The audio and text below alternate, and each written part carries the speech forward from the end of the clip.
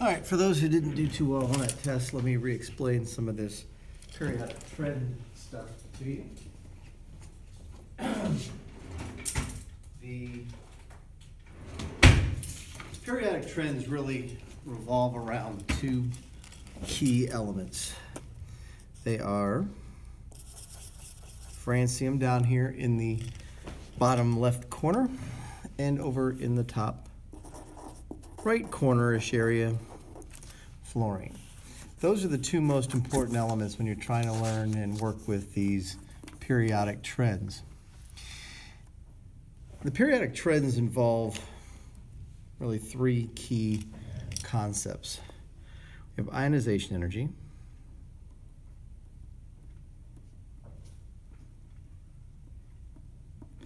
this is the energy that has to be absorbed by an atom to free or liberate its valence electrons. Electron affinity,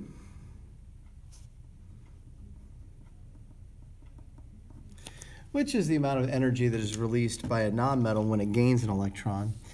When nonmetals gain electrons, they get an opportunity to unload excess energy that they have, and this in turn makes them more stable.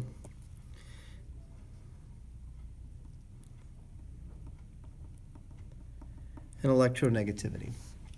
This is the tendency of an atom to draw electrons towards it in a covalent bond. Those three big things. And what makes these two elements so important is that of all the reactive elements on the periodic table, and of course when I say that, that means I exclude the noble gases. Of all the reactive elements on the periodic table, francium is the lowest in all these things, and fluorine is the highest.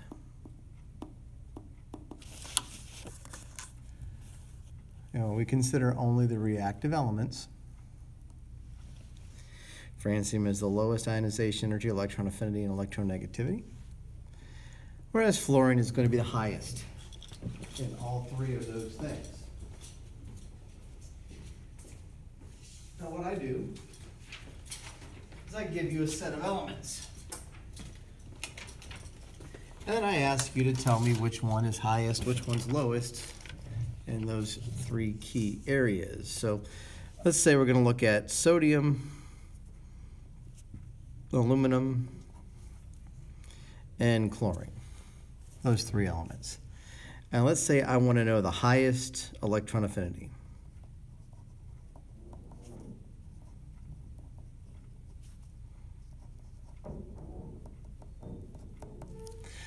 What I would have to do is look at these three elements, sodium, aluminum, and chlorine, and see which one is closest to the highest element, and that would be fluorine. Chlorine being right next door is the closest to it, giving it the highest electron affinity. If I ask for the lowest of something,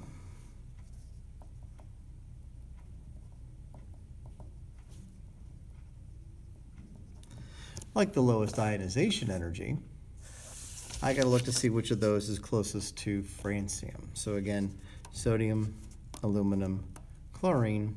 Sodium is the closest to francium, so we would say it has the lowest ionization energy. Works the same way if those elements are in a group. So let's say this time I'm looking at beryllium, calcium, and barium, those three elements. Beryllium, calcium, barium. And I want to know which one has the highest electronegativity.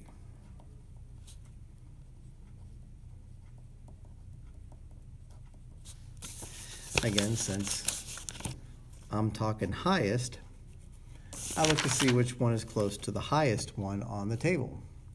So again, beryllium, calcium, barium. Beryllium is up here at the top of the table where fluorine is, so it would be our answer. It's closest to the high one.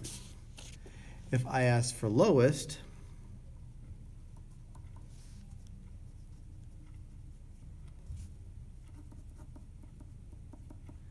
arsenic, lowest electron affinity.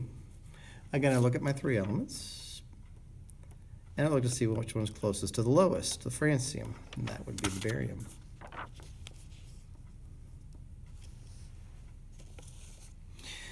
Now, the other trend that we work with on the periodic table is atomic radius, and atomic radius is the size of the atom. The definitions change here a little bit. This is no longer lowest. Francium is the largest. And this is no longer the highest. It's the smallest. And it's really that size that plays into the lower, higher thing. Because the francium atom is the largest atom, it is the lowest ionization energy, electron affinity, electronegativity, and that has to do with the distance between the nucleus and the valence electrons. Because it's the largest atom, the valence electrons are furthest from the nucleus, and that's what causes those three things to be lowest. Over here, where fluorine is the highest, is that small size that makes it the highest. Again, small size that affects how far the electrons are from the nucleus. This time they're really close. That produces a strong attractive force between the electrons in the nucleus, making the ionization energy, electron affinity, electronegativity so high. Again, it would be one of those deals where you were given some elements. So let's say we're doing potassium, titanium, and arsenic. Potassium, titanium, arsenic. So we want to know the largest atom. Well, the largest atom is the one of those that's closest to francium. So again, it's potassium, titanium, arsenic. Potassium's the closest, so it's the largest. If I wanted the smallest atom, it's the one that's closest to the fluorine. So potassium, titanium, arsenic. Arsenic is closest to the fluorine. So it would be the smallest atom in that set.